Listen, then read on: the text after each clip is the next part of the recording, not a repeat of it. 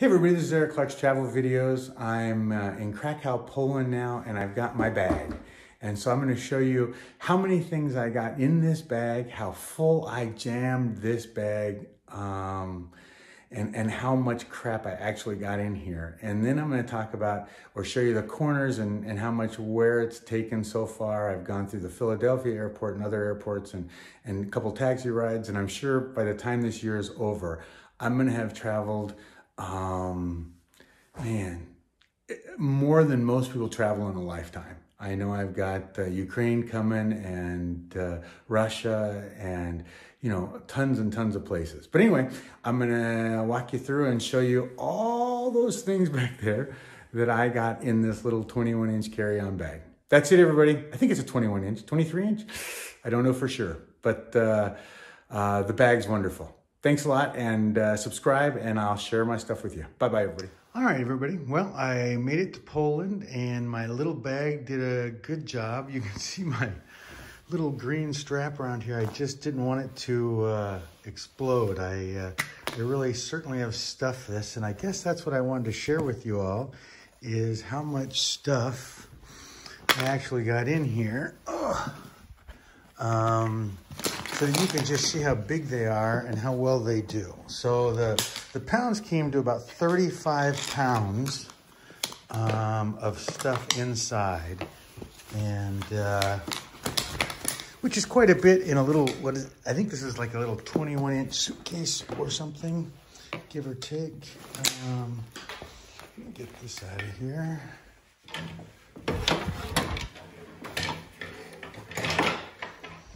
All right, so anyway, so let's see how much stuff we are able to get inside this. So this has gone through now the Rome airport, the Poland airport, the Philadelphia airport.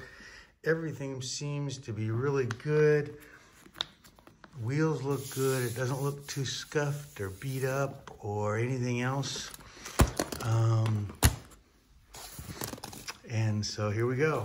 Okay, so here's one of my peeves with these kind of bags.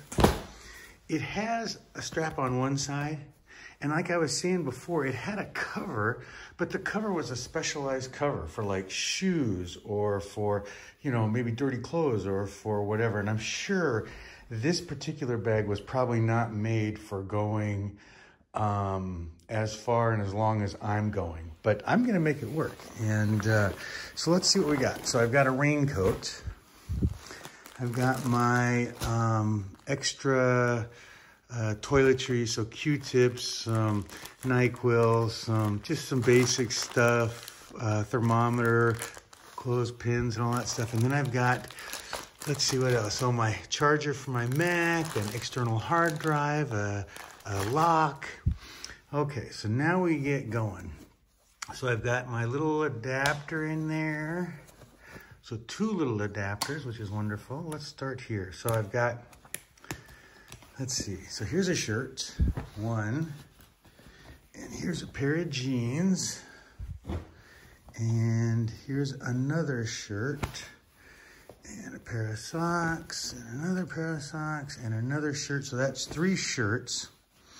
I've got my washcloth because some places don't have washcloths. I've got my dirty clothes bag that I take with me, which is really just a pillowcase that's got a sewing on the end, and it's really wonderful. I throw all my dirty clothes in there. And then I've got a towel. I got my binoculars and a pair of underwear. Don't look. Okay, so how many shirts was this? This was 1, 2, 3 shirts. Here's another long sleeve shirt.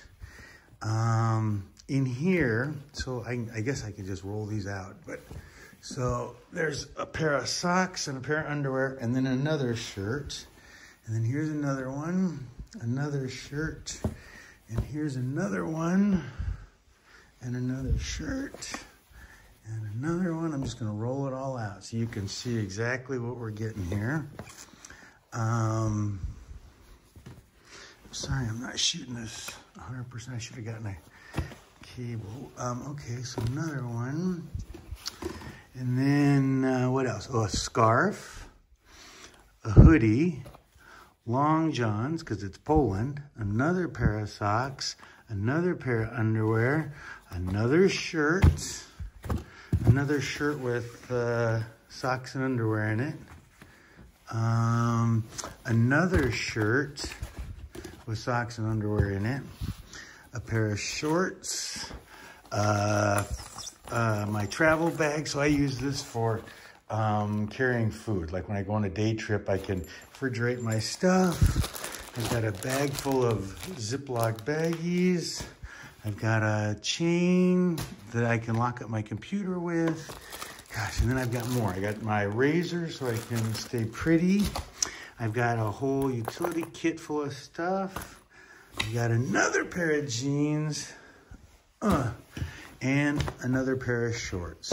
So let's talk about this. I've got two pair of jeans, two pair of shorts, and now the shirts. 1, 2, 3, 4, 5, 6, they feel thick, 7, 8, 9, 10, 11, 12 shirts, a jacket, 10 pair of socks, 10 pair of underwear, a pillowcase, a washcloth, a towel, my chargers, my scarf, my hoodie, my long johns, my bag.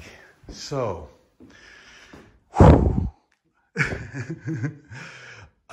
it certainly, oh my gosh, I mean, you know, a jacket, I mean, that's pretty crazy. You can get all that in there. It's amazing. So the only thing that I think I have an issue with so far is that, and it'd be easy to fix, is just to get a strap from here to here so that when you open it, no matter how you open it, this one's got this side, but no matter how you open it, it doesn't fall or cave in and, you know, and make you have to repack everything and start all over again. I think that's about it. The only other thing is too, it's so full when you go to shut it, because it makes a sandwich. So it's like these pieces fit together in here. So when you shut it, this little rim goes in this crease. So it really seals it very nicely.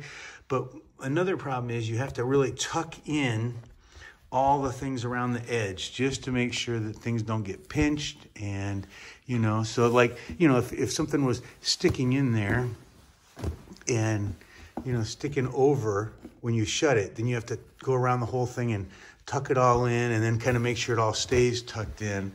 But